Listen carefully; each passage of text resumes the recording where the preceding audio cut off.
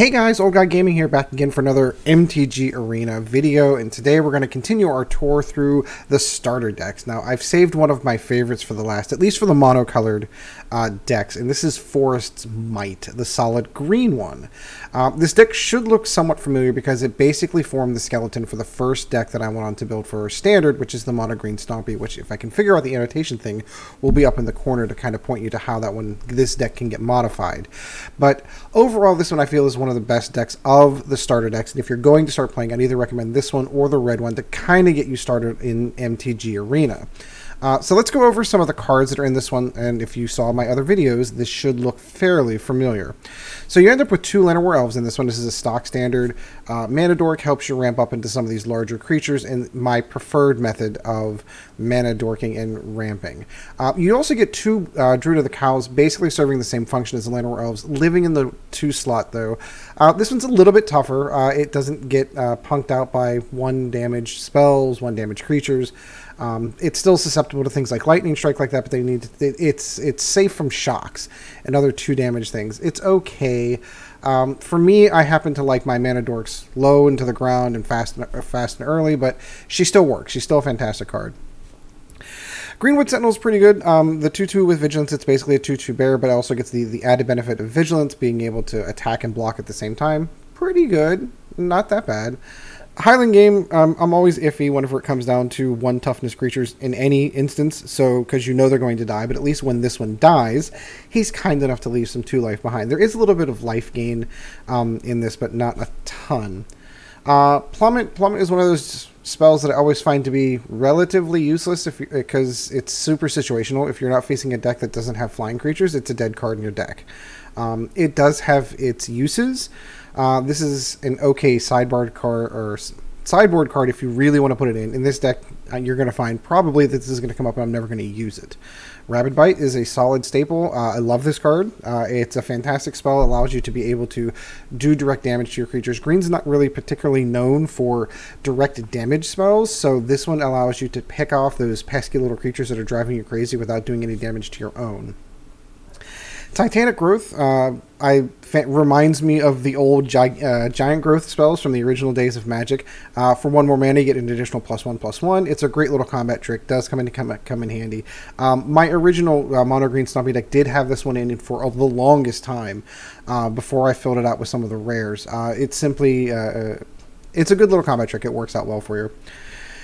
Verdant Rebirth, interesting card. If you have a creature that's going to die, it comes back, and you get to draw a card. There's a little bit of a card draw engine. This is probably going to be one of the first spells you drop off, but you can find your use.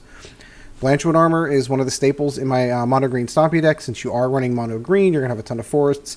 You're going to be making some relatively big creatures. You just need to find the right ones to take advantage of it.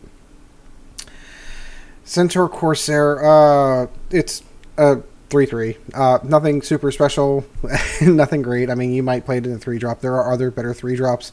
There's a ton of them. I don't know. Let's start off with Steel Leaf Champion, Thrashing Bronthadon. There's a whole bunch of other better ones. So this is going to be another one of the cards, so you rotate out almost relatively quickly on this one. Yet another method for helping you ramp is the Elvish Rejuvenator. Now, the benefit to this one is that this actually puts a land into play. So some of the downsides of having mana dorks is that they can be killed. They can kill by spells. They can be killed by other creatures. There are other methods of killing creatures. But lands, you don't see a ton of land destruction in Magic anymore. So the ability to be able to pull out a land and drop it in is fine.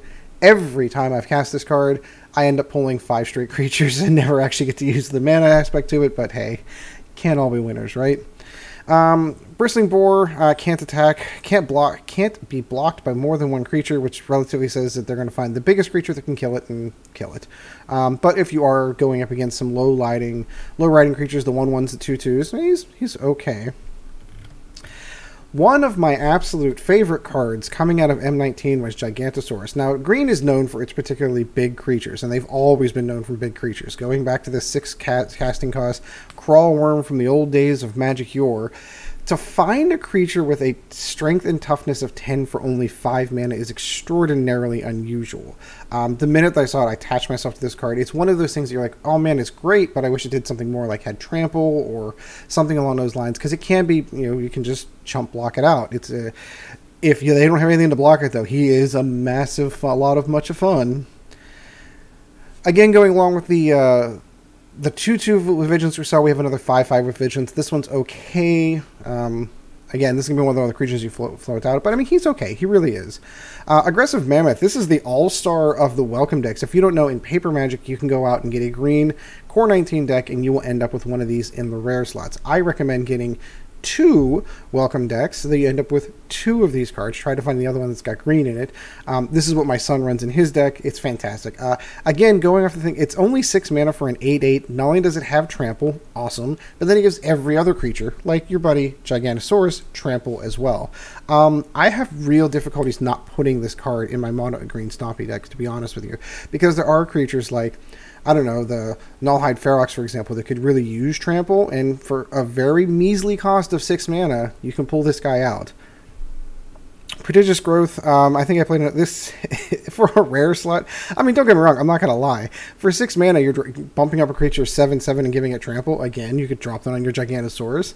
It's a little pricey for what it does to me, and then it's most likely going to be gone. And Meteor Golem, where would we be without Meteor Golem? Yeah. And Ghalta. So this is one of the things I love about this deck. It starts you off with a fantastic creature that will end up in more powerful decks. Ghalta is pretty much a big staple in any green mono green deck. He's outstanding. You've got plenty of other creatures in here to lower that casting cost. You rarely will cast him for the full 12. And then, of course, 25 forests. So let's go ahead and get some gameplay in with the mono green Forests Might. So my mission today is to attack with creatures. So running an aggro deck, well, oh, I've got to cancel. Can the cancel button work? Does it work? Does it work? Nope, didn't work. So Tony Tebow is going to get a free concede out of me because I did not want to play this game with that deck. Sad. This is my mono green Stompy. This is what your green one eventually morphs into, to be honest with you.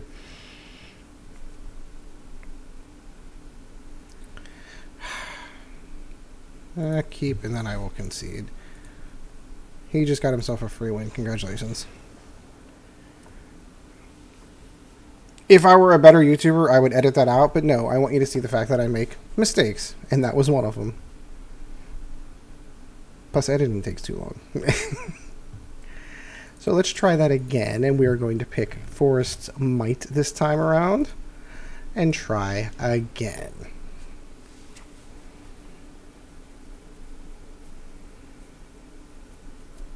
I know some people prefer the drag method. I always read these little helploads. I know I've seen other YouTubers doing it too, where they prefer the drag method. I like the double click. Probably doesn't hurt that I spend a lot of mono decks. I mean, if you're doing multicolor decks, then maybe not doing it that way, manually tapping your mana. Oh, there we go.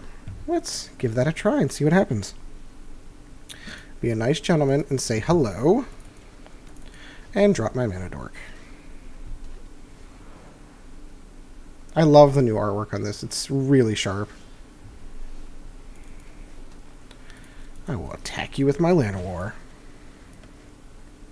Probably should have cast that. Oh well.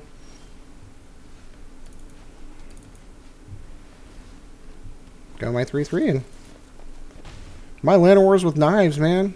They're doing some damage. Mentor the Meek. I wonder if this is a life gain deck. This should be interesting. It got really interesting really fast. Gigantosaurus. This is going to get amazing if I can get this down. I'm 1 mana away. And he quit. Oh my goodness. So as you can, I don't think I have a very good win-loss record. I should go back and look at it with the starter decks and how well they're doing. The green one is really good. Not great, but really good. So I'll give you another... That one went way too quick, so I'm going to give you probably 2 games. And remember to take my banner off.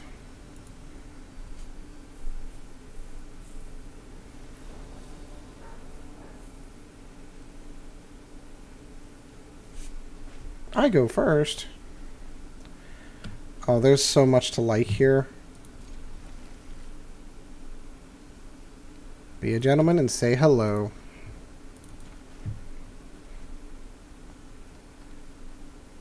Blanchwood, Titanic, I'm an Aggressive Mammoth. That's pretty funny.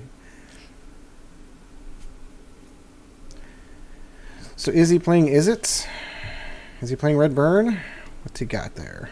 We're going to do Druid of the Cowl. We need to ramp.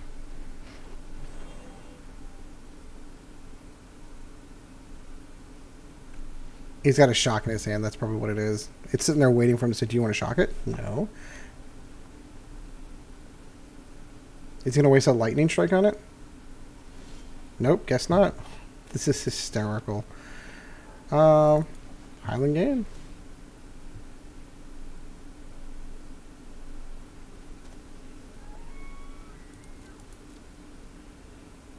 I'm only attacking because my mission says I need to attack with creatures, but it's still kind of funny to be able to attack with the Druid of the Cowl.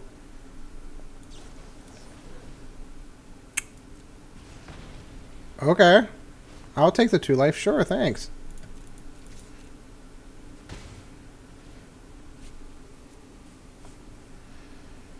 Wouldn't mind something a little bit bigger than her, though. Gutter Snipe. My next deck is really focused around that. Between that and the Coil, the 0-4 wall, that basically does the same exact ability except does 1 damage instead of 2.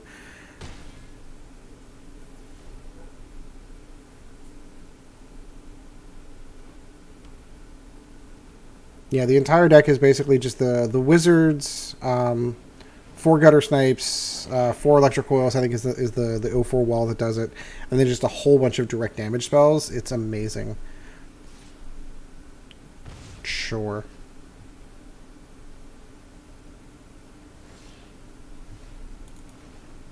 And now this just got funny. Because I'm going to Blanchwood my Aggressive Mammoth.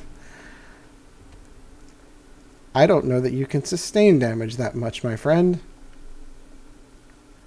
And if this is a traditional burn deck, it means that the spells that he has in his hand aren't sufficient enough to kill these big creatures. This is the reason why Mono Green Stomping, especially the early days of Guilds of Ravnica, like, is doing so well. You have a whole bunch of little spells that do a little bit of damage, and it can be annoying. Not nearly as annoying as this is.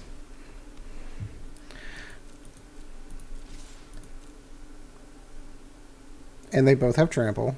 And I've got Titanic Growth sitting here. So that's a boatload of damage. Please don't quit. He's doing the math now. Can I survive?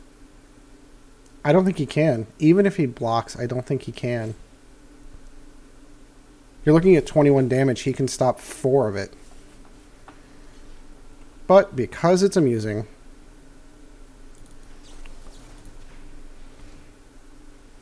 why not?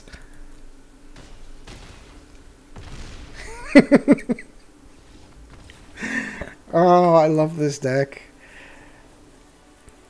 Especially if you are just now starting Magic Arena. This is the reason why I recommend this one. It's such a good deck. It plays so well. It plays very fast. It will... I mean, it does have some hard counters, and you'll get into those decks that are more constructed that can beat the crap out of this deck. I'm not going to lie. But as a beginning... Oh, Fountain Renewal. As a beginning starter deck, it's fantastic.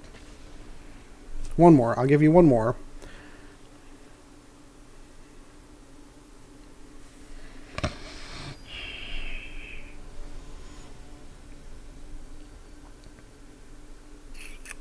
Thesman Lord.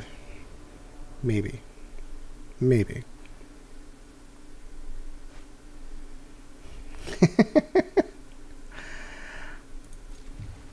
The deck that just keeps on giving. Ooh, okay, we might be playing like... Is it? Maybe. He's going to kill my Llanowar, but... He's probably got a shock in hand. Or Lightning Strike or something crazy. Izzet Drakes is probably the next deck I want to build. The counter burn's just too good. Banefire? You wasted a Banefire on a Llanowar? Okay. Haha, joke's on you. Now you've got to spend a minimum of a lightning strike.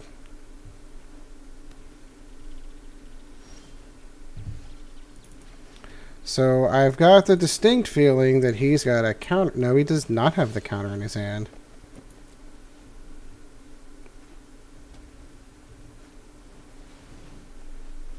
He doesn't have anything in his hand. He must not be... Oh, this is going to get funnier. Because the one thing that it just does is it doesn't put... I mean, unless you get... I don't even know if... They do have the one dragon that kind of gets up there, but... They don't have very big creatures. Their whole shtick is to be able to sit down and counter and burn you at the same time. And if that doesn't get running, you are in some trouble.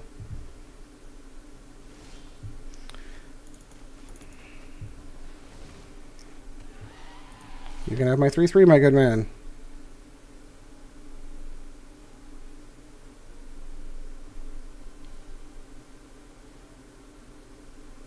You're tapped out. It's a question. Yep, exactly. Now what I need is a mammoth. Gigantosaurus would be awesome. That is definitely a card that they don't have what it takes to deal with. Okay.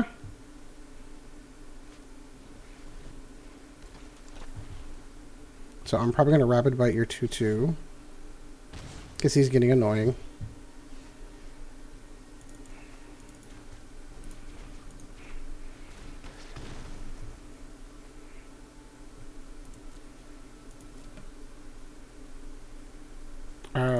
All of them? Actually, don't even need the mana production from her anymore.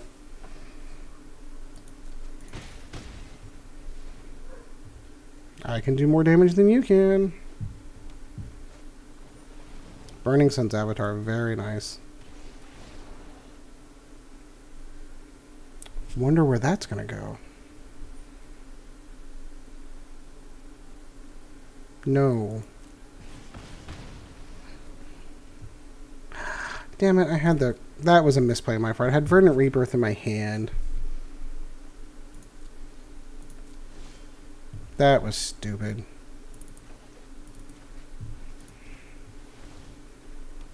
Fear my mana dork that is now bigger than your Burning Sun's Avatar, by the way.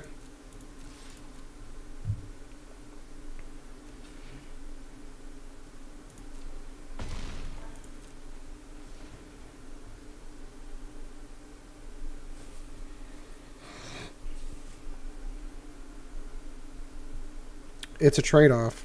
You can attack me, I can attack you.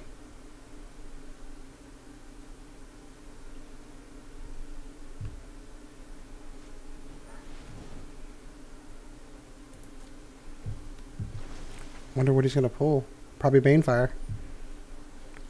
No. Interesting. That's not what I'd pull. I'd have pulled Banefire.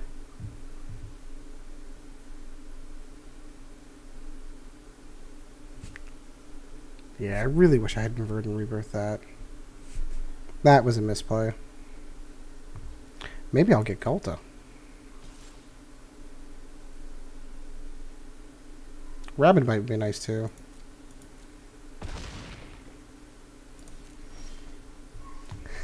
And on command, my dear, dear friend, Rabid Bite.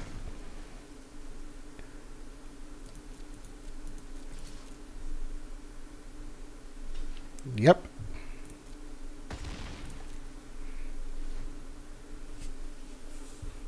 You surprised how many times that card has saved my butt?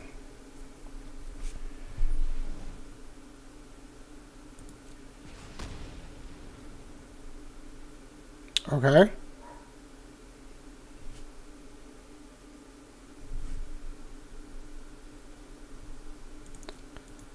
That was an interesting choice.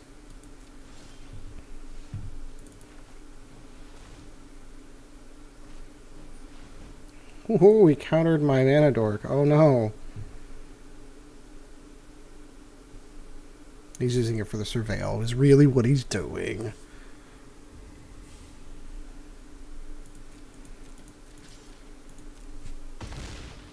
He's got one more turn.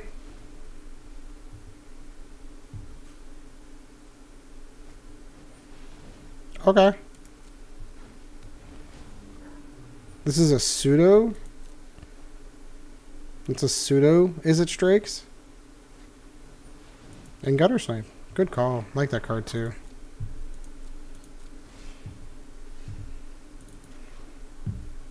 Where are all my big creatures? Like, honestly, let's take a look at this. No big creatures. None of them. They're all in the deck. I've got Oodles of Mana. Oh, dude.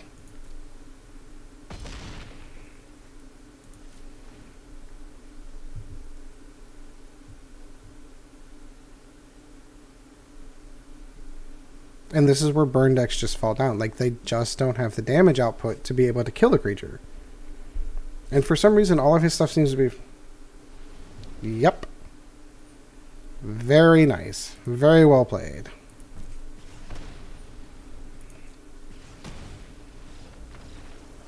Very well played. Good game. Good game, good sir.